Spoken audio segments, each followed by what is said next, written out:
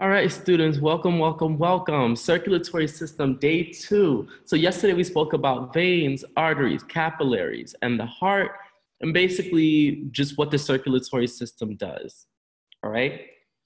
Now, let's just kind of review. So our aim says, how does the circulatory system maintain homeostasis? And as usual, homeostasis means a stable internal environment. Okay.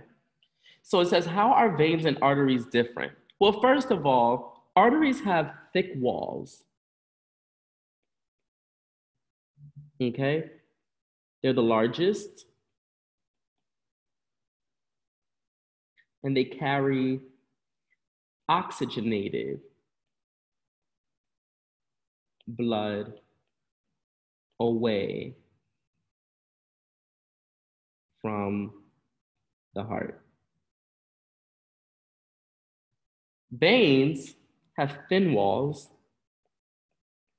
not as thin as capillaries, but they have thin walls, right?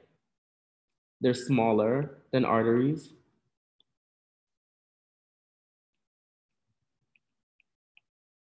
They carry deoxygenated blood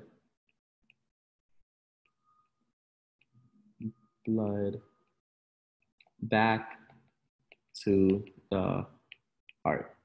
Okay.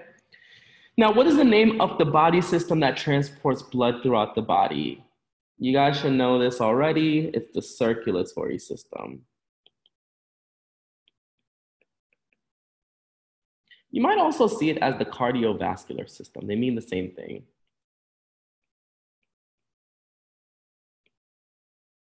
Part A, the Bloodmobile video. So one of my personal favorites is the Bloodmobile video. There's directions while you are watching the Bloodmobile video, answer the following questions.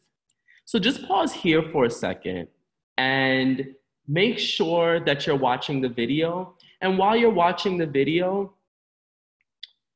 you should be taking notes so that way you can answer the questions that follow, okay? Once you're done watching the video, press play again, and we will be going over what we need to go over here on the worksheet. Come back to the worksheet, okay? So pause here and watch the video. Okay, good. So now that you're back, number 1 says, what are some materials that are transported around the body via the blood mobile? So there's a lot of things that our blood actually carries. So our blood carries nutrients. And some of those nutrients are definitely sugar, right? Our bodies need a constant supply of sugar, especially glucose, in order for cellular respiration to occur, right? They need proteins and that type of stuff. They also carry around water. Excuse the bell. Water, hormones. That's how our hormones actually travel through there. So insulin, glucagon, hormones from the pituitary gland, adrenaline, epinephrine, all of those hormones are transported via the circulatory system by the blood mobile, quote unquote. And then even waste products, such as CO2, which we don't want, and a little bit of water too. Yeah, those are carried around by the blood mobile. The blood mobile also contains white blood cells.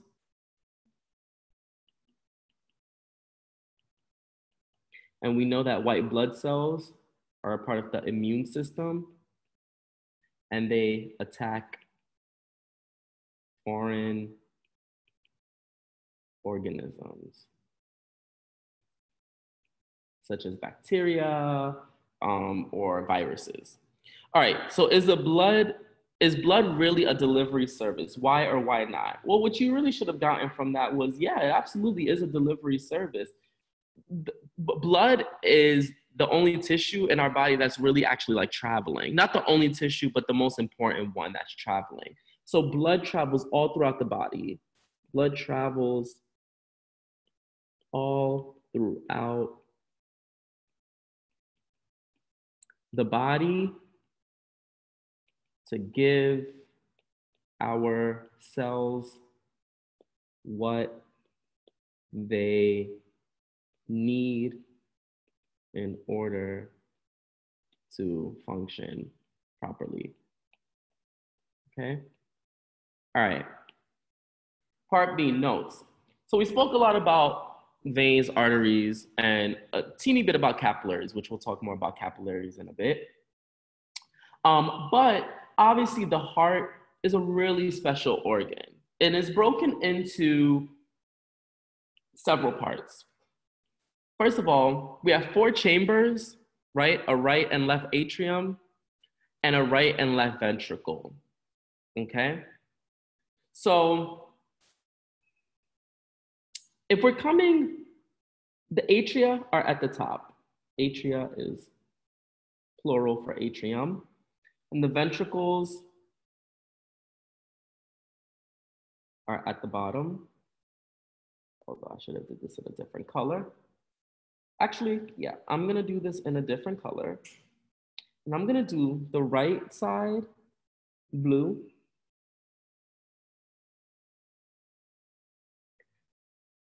Blue. And then the left side, red. And I'm doing that on purpose. Okay, now, obviously our heart is flipped when we're actually looking at it. That's why it looks like the right side is on the left and the left side is on the right, okay? Because if you're facing the opposite direction, then it would be exactly where it needs to be. So you don't need to know what all of these other words are like on there, but we are gonna trace the flow of blood. So blood is coming in from the body and it's deoxygenated because the cells just finished using the oxygen from that blood. It picked up the oxygen and dropped off the carbon dioxide. So here, blood, deoxygenated blood, which I'm drawing in blue, is gonna travel to the right atrium and go through this valve that's here to the right ventricle, okay? So the right atrium receives deoxygenated blood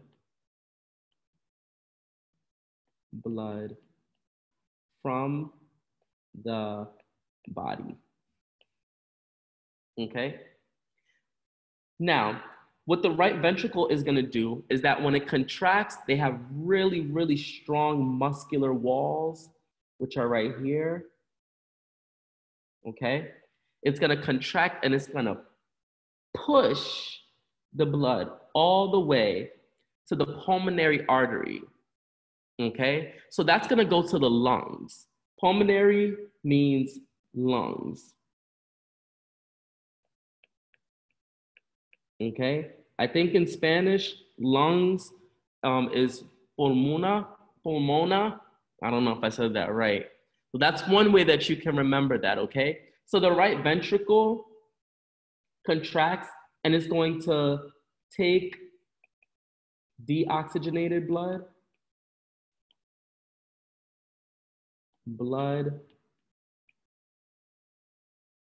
uh-oh. What just happened? K2. Sorry about that. Okay. So it's gonna take deoxygenated blood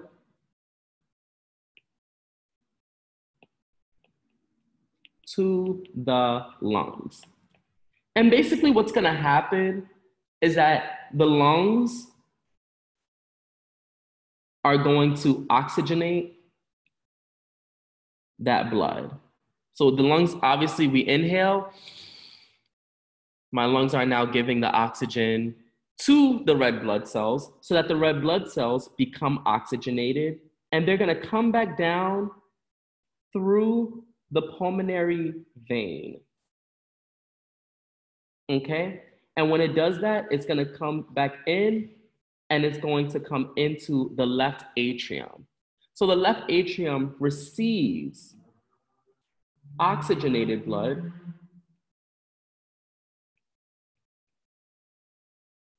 from the lungs, okay?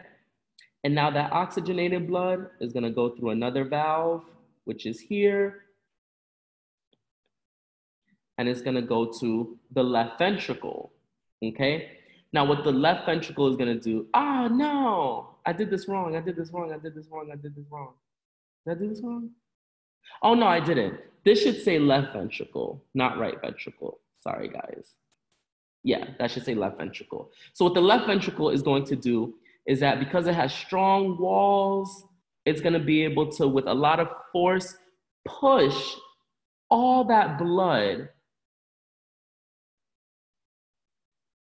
through that valve, and it's gonna go here and go out to the rest of the body through the aorta, okay? So the left ventricle actually takes oxygenated blood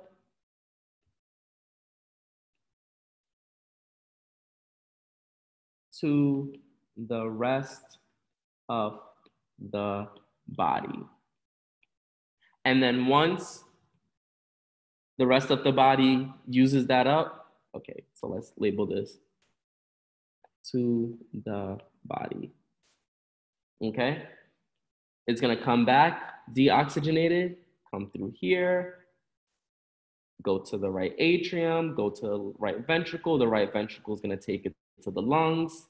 Once at the lungs, it's going to get oxygenated, then it's gonna come back down through the pulmonary vein, through the left atrium, through the left ventricle, and then get pumped to the rest of the body.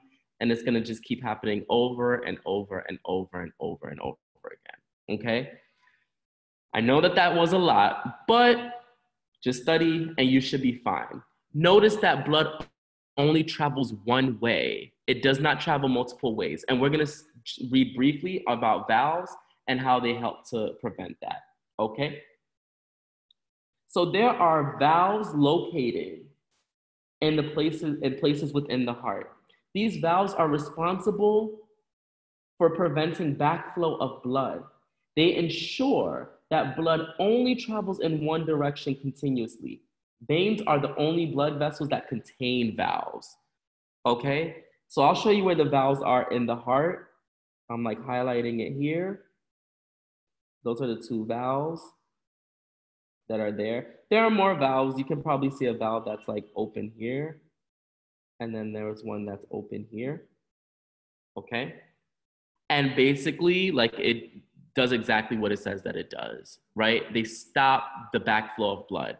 We don't want oxygenated blood and deoxygenated blood to mix. That would be a crime scene, okay? So, as usual, remember to do your exit ticket, which is here, and have a great one. We will reconvene tomorrow. Bye.